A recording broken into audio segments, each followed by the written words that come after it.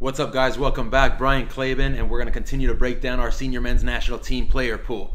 Last week, we went into it, and it was John Brooks, all right? Lock starter. I said it, signed, sealed, and delivered. Knocking on wood for all of us, that he is spared from injury, and hopefully he continues to get big games and big minutes and steers clear of those injuries, like I said. 40 to 50 games per season between national team duty and Wolfsburg.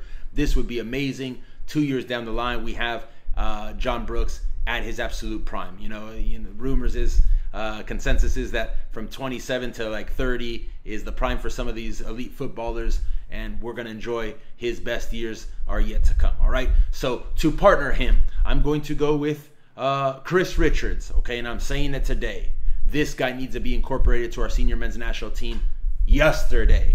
And I'm not saying it like everybody else says it. I'm not saying it because of pedigree. I'm not saying it because, oh, wow, he made a Bayern first-team call-up now when they were champions against Werder Bremen. That doesn't matter to me. Pedigree means nothing to me, okay? It's not like everybody else that jumped on the Serginho Dest bandwagon after Ajax said he's good. No, I have my own eyes. I have my own ideas. And to me, Chris Richards, somebody that I've been tracking for 4 years now, I don't need any proof. I don't need Bayern to tell me he's good. I don't need him to go out on loan like everybody's saying he should.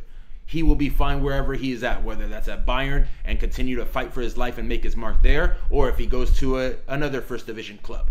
Bottom line is, he needs to be integrated to our national team now, and I'll tell you why.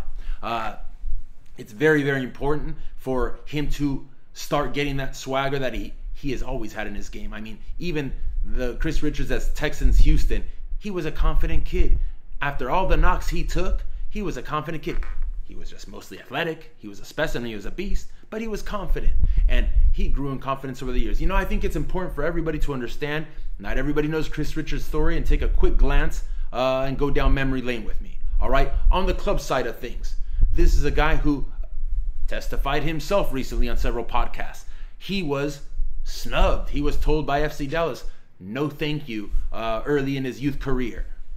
Didn't take it on the chin. He didn't, cried and patted about it and said, hey, it hurt. But he kept working. And he found a good environment with Texans. He found a good coach with Eric Quill. And listen, they even took it to me. Well, they didn't take it to me. They got a fortune on their side on that day in the final here at StubHub Center, where they beat us on a bomb, an isolated bomb. But he was a rock. He was a very, very unique presence. And obviously with those experiences that year under Eric Quill, he ended up going to FC Dallas. Now, listen, all the hoopla that he's an FC Dallas product, that's false, guys. Let's just speak facts, okay? There's no hating going on. He's just not an FC Dallas product. He played 17 games for the FC Dallas Academy U19 level. 17 games. One of them against me at the showcase, I remember. All right? Then he played 3 playoff games. They were bounce and pool play. First time in a long time that Dallas has been bounced. And after that, he had just signed his homegrown deal. Mind you, I'm not going to go into details here, but there was a civil war inside FC Dallas. There's a lot of higher-ups there, without going into detail, whether it's staff or leadership. It wasn't a consensus thing that this guy was going to be a pro. It wasn't a consensus thing that they wanted Chris Richards in their organization, that they wanted to sign him. Listen, there's a lot of fighting that went on. They ended up signing the kid.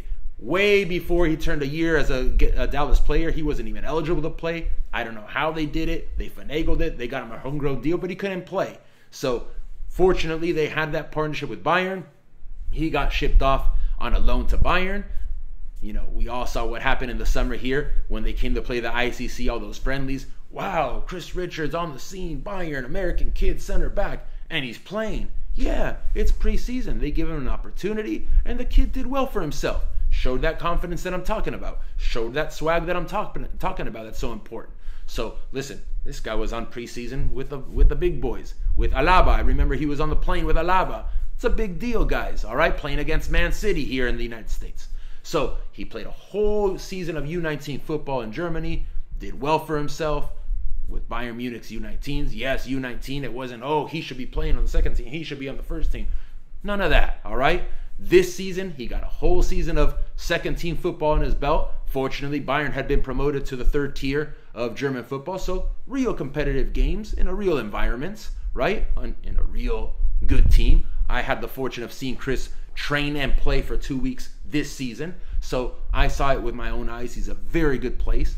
There's nothing wrong with Chris Richards' situation. Yesterday, before he got called to the first team and got his cap or his debut this season, all right, we don't need that pedigree to define what Chris Richards is. Again, I'll keep beating that drum. Let's flip the switch. So late bloomer guys at 15, 16, nobody knew who this guy was. All right, Dallas had snubbed him. We fast forwarded 4 years to where he is today. On the international side, this U.S. youth national teams didn't know who this kid was, just like Dallas. Snub, snub, snub, snub, snub. Nothing. Never got any love until that mega camp in January of 2018 came along, where all the national teams convened in Florida from the 20s down to the 14s, I believe. I don't know how many players were there, a shit ton. And listen, he made his mark. He had good performances. He impressed Tab Ramos. Tab Ramos promoted him and gave him some looks with the U20s after that.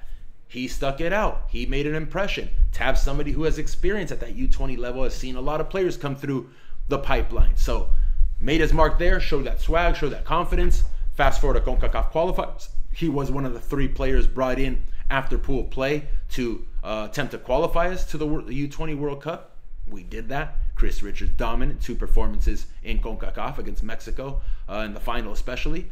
And then we can fast forward to Poland, all right? In the U20 World Cup in Poland, this guy, I'm not discovering anything. He was our best player, most consistent player, all 5 games, beast mode, and continue to take his game to another level. Composed on the ball, confident, winning duels, smashing people, recovering, anticipating, just everything you need from a good central defender on the world stage in front of everybody, in front of a lot of eyes, a lot of ears.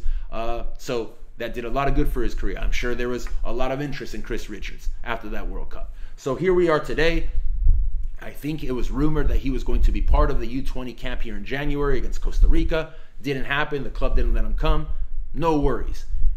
Now I'm going to say it again. Before I get into his qualities, his strengths, what I see in the player, he needs to be in the senior men's national team now, okay?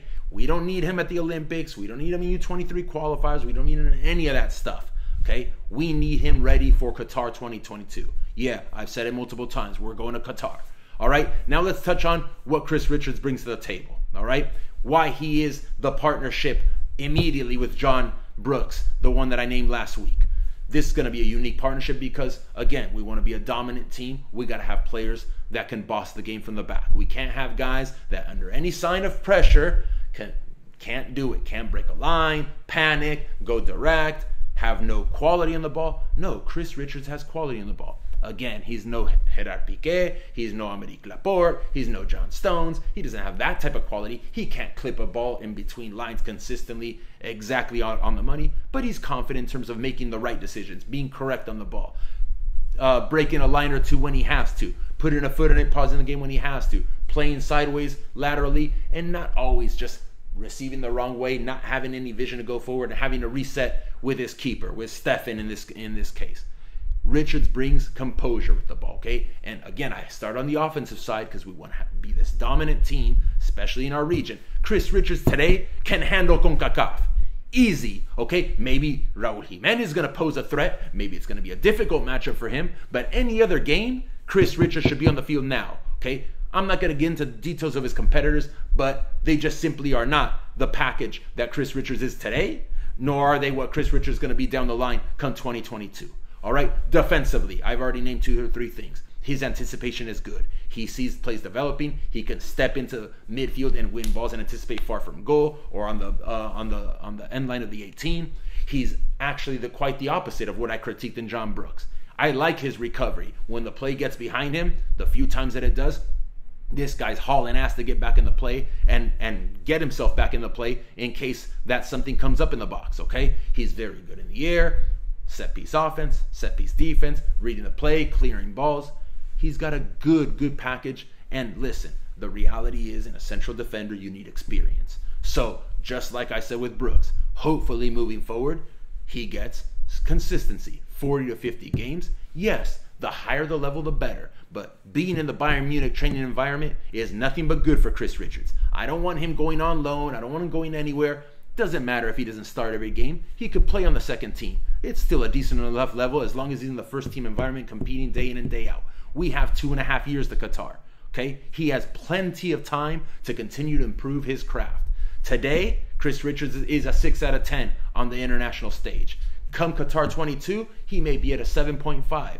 Come USA, Mexico, Canada 2026, this is a guy that could be an 8, just like Brooks is, or 8.5. He's got a super high ceiling. I'm not discovering anything. All I know is I've seen this kid play. I've seen him ball. I've seen his mentality. He's a winner. He's a scrapper. He's a fighter. And listen, he's in an amazing environment. We can't say the same for all his competitors right now. All right? That's just a fact. We want to go and compete in World Cups. I'm not talking about sit back and get pelted by Belgium. We want to go compete. We need players with swag and confidence. This guy was on the team that took it to France. This is a team that had no fear. This is a team that's boss Mexico. I don't think Chris Richards has any fear playing against Mexico, just like Sergiño Dest doesn't. Well, until he got skinned by Tecatito. But listen, these guys have a different psyche, a different mentality, and this is one of the guys from that U20 team that needs to be put on our national team now to graduate us to the next level. All right, I hope you guys enjoyed it. We're going to continue to dissect it all. I think I'm going to come with a little bit of a curveball to you guys next week. A little bit of a Roberto Carlos curveball, not a pitcher. All right? And maybe I'll discuss a few names that shouldn't be on our team and the whys. All right? Enjoy, guys.